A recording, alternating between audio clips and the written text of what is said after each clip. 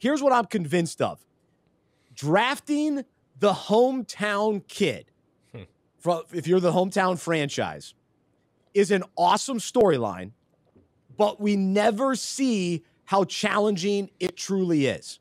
Because I'm convinced it sounds better on paper, it's better for the fans than oftentimes how it actually plays out. I'm also convinced that the best time to play for the hometown team is at the end of your career.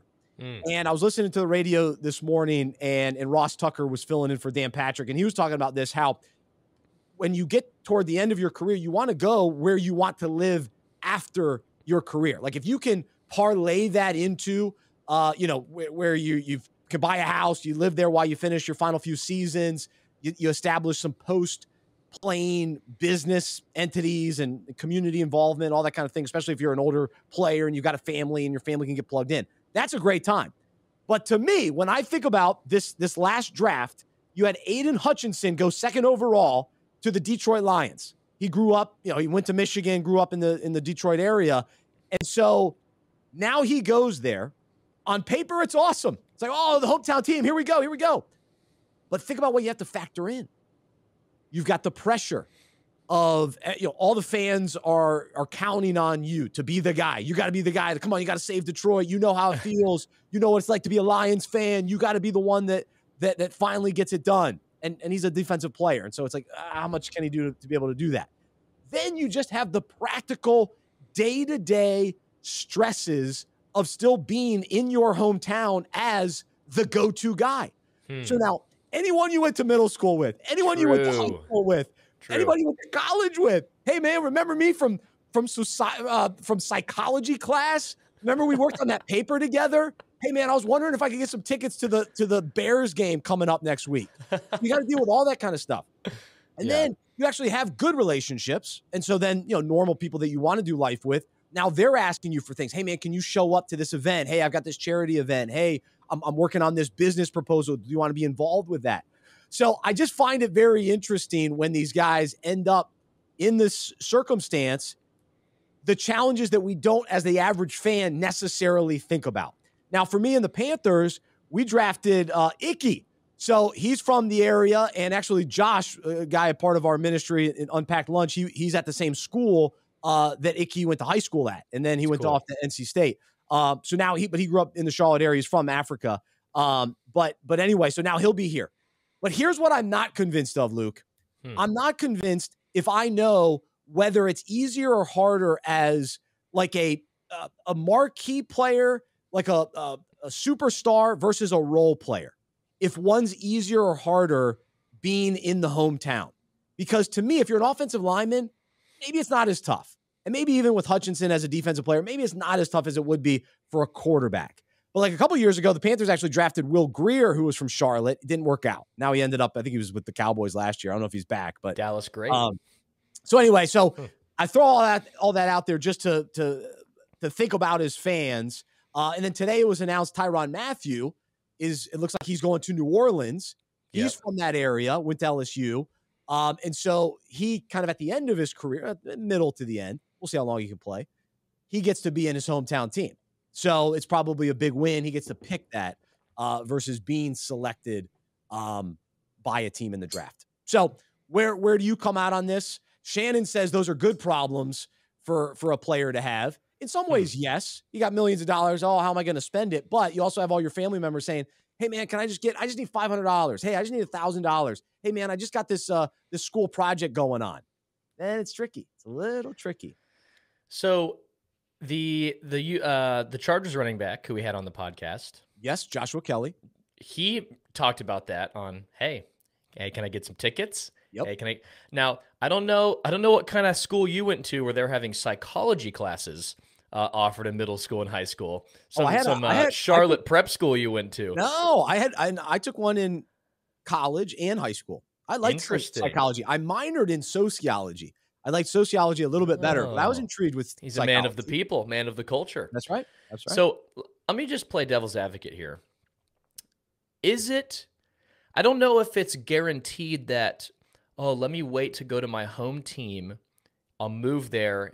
I want to live here. Because if you're not careful and you have a great career, a great first 6 years, 7 years of your career at one team, you might be living there. This might be your new hometown, depending on how well you play.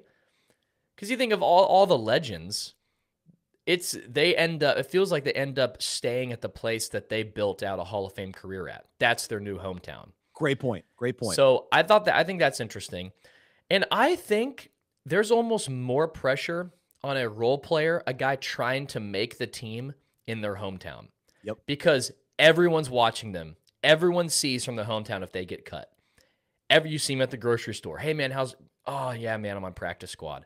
Oh, how's it going? You see him at the movie theater, the grocery store. How's it going? Actually, I just got cut. Or, yeah, I'm actually fighting for my life to make this team. So as a guy trying to make it in the NFL, your hometown, there's many days where you may not want to show your face in the community because you're going to run into a classmate. You're going to run into a teacher. And the only thing you're going to talk about is, hey, how's it going on whatever NFL franchise you're on? So I think that's another added pressure. If you're a big star, you're going to be fine.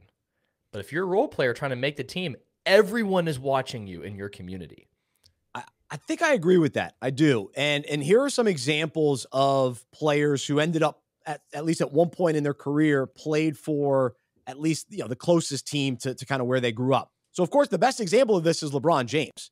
Yeah. Drafted by Cleveland, then he goes back to Cleveland. That of course worked out well. Cal Ripken Jr. from the Maryland area played at Baltimore for the Baltimore Orioles.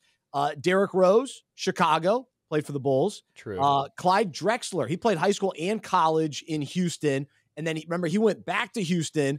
They won that second championship with him and Akeem Olajuwon. And then let's see, James Conner, similar situation. Oh, here's the other. I didn't even mention this. Kenny Pickett. Kenny Pickett was just drafted by Pittsburgh. This is the reason why I'm bringing up this topic. So I apologize. I didn't mention him earlier. But bearing the lead here. Yeah, I know. So James Conner, the same thing. Remember, he played for Pittsburgh and then was drafted by the Steelers as well. Now he's in Arizona. So that kind of worked out. He had a couple good seasons there. He was really good. The Steelers are running this back. They're looking out in their backyard saying, all right, who can we get from Pittsburgh? All right.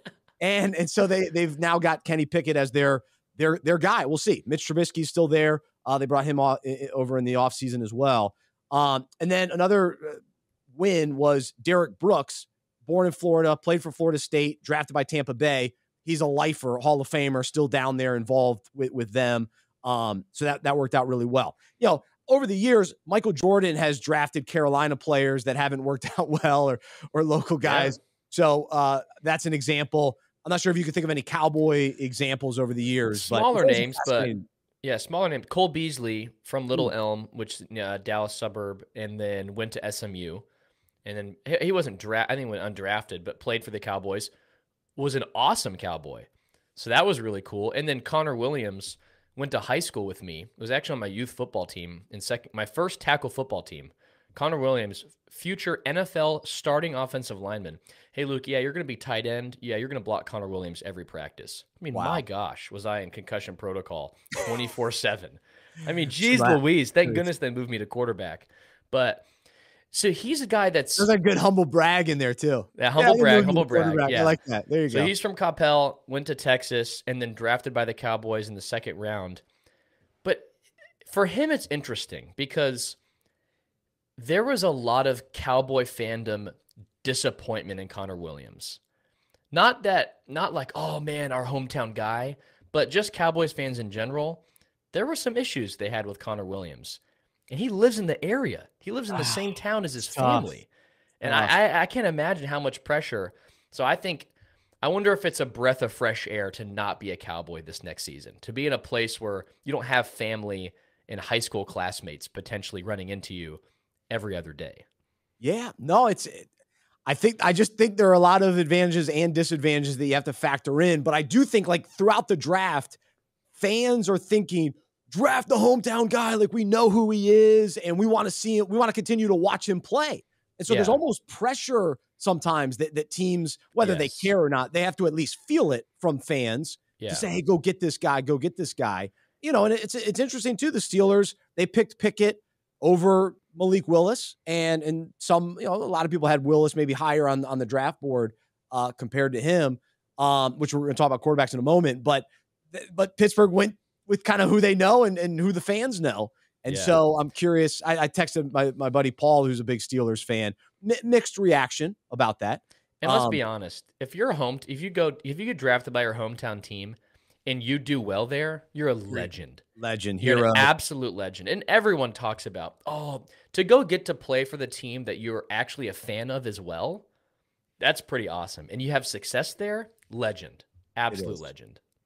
But it's especially tough when you go to, like I was mentioning with the Lions, the Browns, but Joe Burrow, Cincinnati Bengals. Yep. So far, so good. Yep. So that was a big win for them to snag him. So, so some different examples. Curious who comes to mind for you and your favorite team that was a hometown player, whether high school, college, either way, some kind of connection. For me with the Hornets, I'd love Steph Curry to finish his career in Charlotte. Just how cool would that be? It's a couple good years, man. Dell, of course, his dad played for the Hornets. But all right, so that's what we're convinced of today.